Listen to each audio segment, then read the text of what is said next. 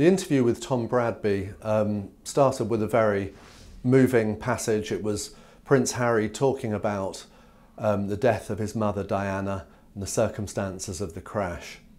No one could, not be moved by his account of this, at the age of 12.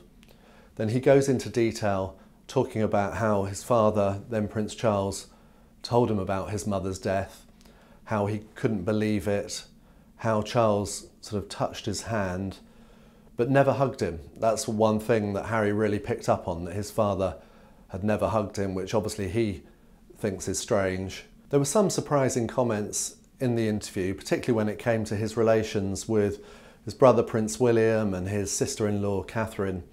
He talked about how he'd sort of been the third wheel in that relationship when he used to undertake engagements with them, and we always saw them as very jolly threesome, always laughing and joking and that sort of thing.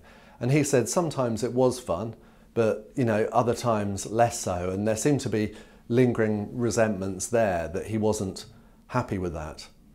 And then, according to this interview, everything changed when Meghan arrived. And he talked about how, in his opinion, William and Catherine sort of had an instant dislike of Meghan, that they never really got on. And it all became quite strange as to why. He blamed stereotypes. Tom Bradby pulled him up on this. He said, well, what do you mean? Because there's certainly a racial element to that. And he said, Meghan was the American actress, she was divorced, she was mixed race. And this seemed to be strange. It's like he almost can't accept that William and Catherine may not have liked Meghan. They may have, from all their dealings with her, they were living round the corner, they had lots of dealings with her by all accounts, just didn't really like her or were suspicious about her. That may be nothing to do with stereotypes. It may have been their judgment. But he seems to have trouble accepting that. And we saw this later as well, when he talked about this now infamous fight. Well, not really a fight, because he said he didn't fight back, but this assault by Prince William on him at Nottingham Cottage in the grounds of Kensington Palace. Obviously this was meant to be a huge scoop from the programme last night, but in fact we'd heard about it from the leaks last week. And why did it happen? That's the key thing. He says that William was, had been reading all these reports in the press about Duchess difficult and stuff like that, but look at when it happened. I think he's saying it was sort of 2018, 2019. There'd been hardly any negative reports at that point about Meghan at all. It was just a handful. Again, he seems unwilling to accept that William might have been coming to these conclusions based on what he'd heard from his own staff that they shared together. And this is at the time when these bullying allegations were starting to be made, that William was hearing about them, and also from his own experience of Meghan. But no, it was all the press, it was the British press, it seems to be sort of obsessed. Everything is seen through his loathing of the press. Now today, Monday, is the Princess of Wales's birthday. So all I can say is I hope she didn't watch this interview last night, because Harry seemed determined to sort of change views of Catherine and really trash her reputation in many ways, I would say. That, he given these extraordinary details of the most intimate conversations that they had, that obviously no one would ever expect to be made public. And one of the most dramatic accounts was when he and Meghan had popped round for, I think it was coffee and biscuits, around in Kensington Palace. And I think it was, they were trying to make up, it was after the wedding and after there'd been the row about the bridesmaids' dresses and this type of thing. It was seen as an opportunity to sort of mend fences and have a jolly chat. But that's when it all seemed to go horribly wrong. And then they seemed to argue about sort of lingering resentments. Catherine mentioned how she'd been upset by a comment that Meghan had made about her baby brain. I think when she was pregnant, she'd sort of made a joke about her forgetfulness.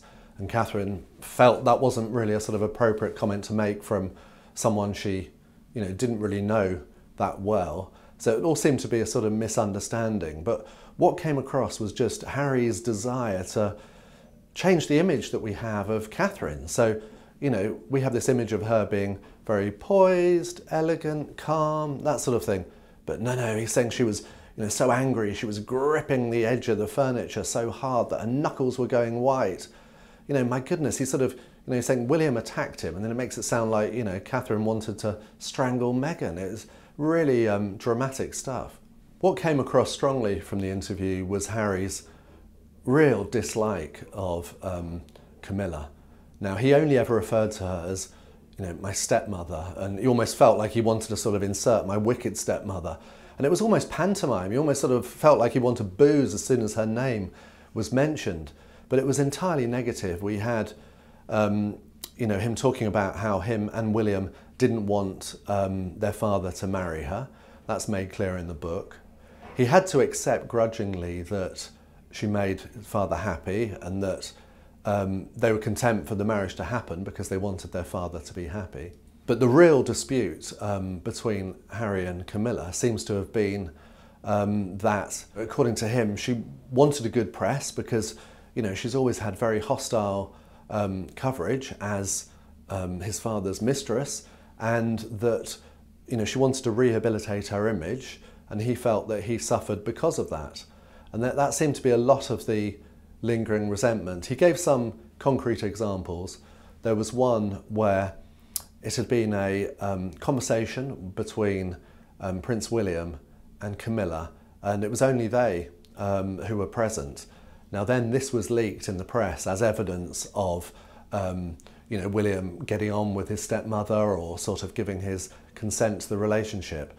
And Harry was adamant that, you know, William didn't tell a soul about it, so it must have come via Camilla. Now, I don't know the ins and outs of that, but it seems there's a lot of lingering resentments there, and, you know, my goodness, it's going to be hard to patch things up with his stepmother in the future. Another really interesting aspect of this interview is the image that he's giving of Camilla and her ambitions, because the image we've always had of Camilla really is that she was quite sort of content being a mistress. She never really wanted to be queen, you know, with all the work that entails, and particularly in later life, and it was something she sort of accepted reluctantly. But oh no, according to Prince Harry, she was desperate for the crown. You know, he talks about this all sort of part of her sort of manoeuvring in terms of becoming queen, and that's what she was desperate for. Now, who knows the truth? Certainly there'll be very different views, but this is the problem with this interview, that it's so one-sided. I mean, look, to give the viewers some perspective, anytime we write articles about people, we have a duty to contact them first, to let them put their side. And in the case of Harry and Meghan, oh my goodness, you know, you have to give them lots of time. They get their lawyers to come back to you at shillings, often complain, no, you've only given us 24 hours. That's not enough. We need more time to address these allegations. And this is what goes on for journalists. But here you have Harry writing a whole book.